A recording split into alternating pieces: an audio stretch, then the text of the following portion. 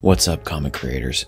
To add voice effects into your voice recordings, the first thing that you will do is click on the recording that you're wanting to edit.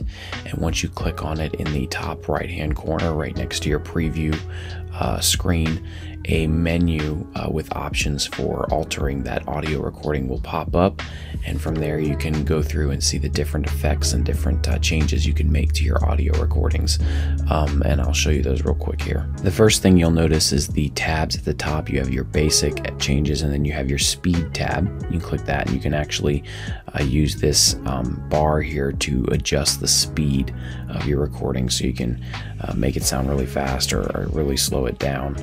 It's very interesting when you can do stuff like that. And then if you just leave it at 1 point or 1 times, it'll be normal. And then on your basic side, you'll see right at the very bottom, you have this tab here that says voice effects. When you check that box, it will allow you to use this drop down menu, and you can see all the different types of voice adjustments you can make to your recording. So I'm going to go ahead and choose ELF here because, you know, why not? So I'll click on ELF, and then you'll see it adds these 2 sliding bar options for pitch and timbre, which will allow you to adjust pretty much how the how deep and effective the voice changing effect is. So you definitely will play around with that, and you can play it back and kind of see the changes it makes to the voice. It basically makes it more noticeable within the recording, or you can make it less noticeable in the recording, and that's the very layman's terms of explaining that.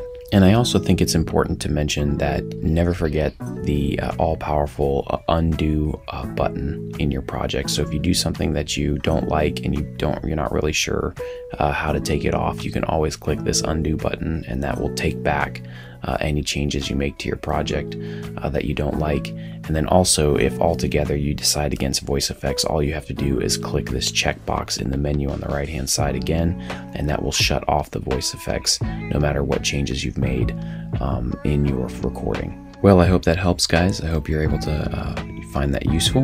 Let me know in the comments below if you have any other questions, or if you use voice effects at all. I'd be interested to see if anyone actually uses that function within their projects. Thank you for watching. If you found this video helpful, please take the time to like, comment and subscribe, as it helps us to further please our YouTube overlords.